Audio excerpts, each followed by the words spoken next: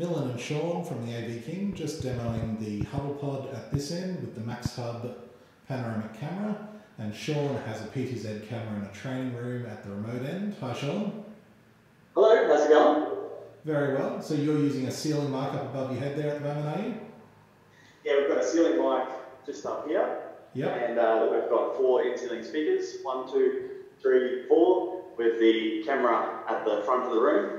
That's the projector, so I can see you up on the screen there.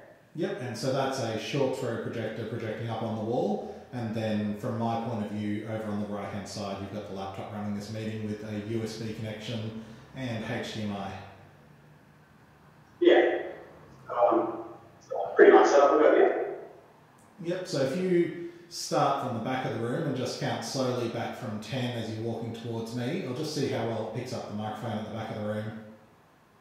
10, 9, 8, 7, 6, 5, 4, 3, 2, 1, 0. Yeah, that's not too bad. Probably the systems we set up with the desktop microphones the other week probably would work a little bit better in a room that size, but that actually was a reasonably clear pickup for a single mic. Okay, cool. Anything else you want to show me in that room? I'll quickly just zoom the camera around.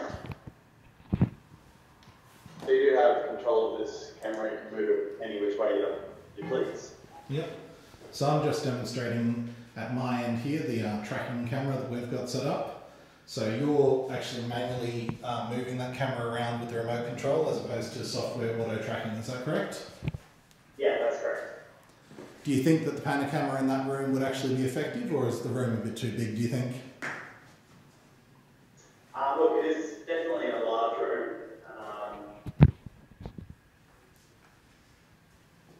Maybe for this room, we'll probably just leave it in a set position, probably.